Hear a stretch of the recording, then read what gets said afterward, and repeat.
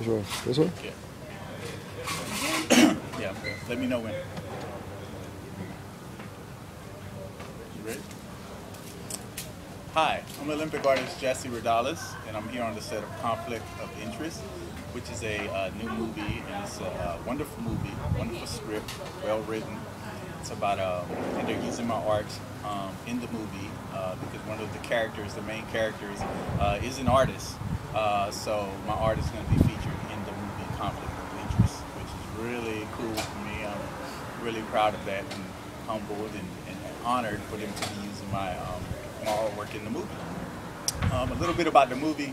The artist, he's an artist, I'm an artist, so the similarities are there. He's accused of being a tagger, and he's really an artist. I have been accused of being a tagger in high school. When I'm an artist, I've never tagged anything in my life, so but I did get accused of it just because I was affiliated with art, you know, being an artist. And a lot of people get confused with tagging and graffiti or tagging and art. You know, graffiti is more of an art form, where tagging is you're destroying property.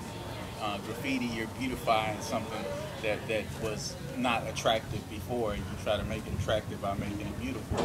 You know, you use walls or different backgrounds as your canvas. And in the story, the artist is he's beautifying what other people tag. There's taggers that tag, you know, like buildings or walls in his neighborhood, and he is basically going back behind the taggers and painting over it and painting some actual art over it and beautifying his community or his neighborhood.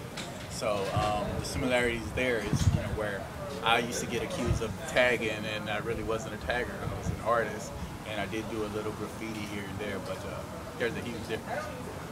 He's also going through a love affair in the story, and you know, I've had my, you know, my share of love affairs, and it's a wonderful story, wonderful movie. So I'm very honored and humbled to be having my artwork featured in this film.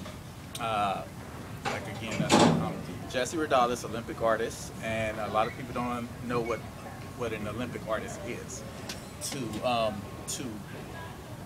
To us as artists, that's like our Grammy or like our Oscar. That's the highest award we could, or achievement that we could accomplish as an artist.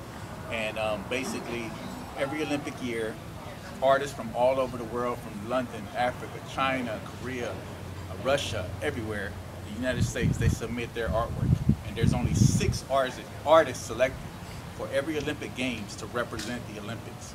So out of these millions of artists that are submitted, there's only 6 selected, and they represent the Olympic Games. Their artwork does.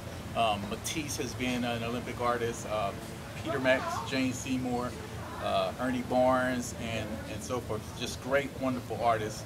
I was selected the 2006 Winter Olympic artist, and I was the youngest artist ever selected.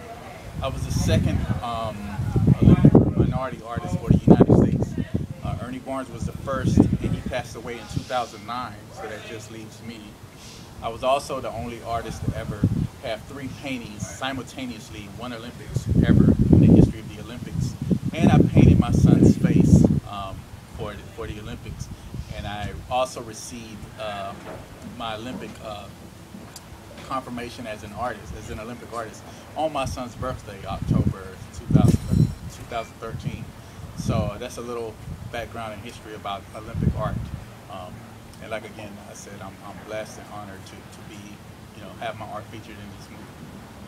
How do you feel about working on a project like this for the Yeah, Tommy Ford is a wonderful, great friend of mine. He's known me for years.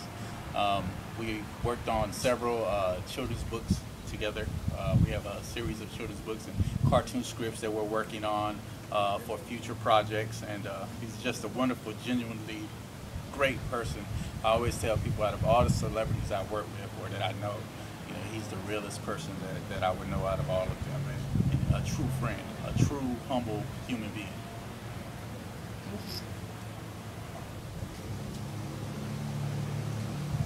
Amen. Glory to God.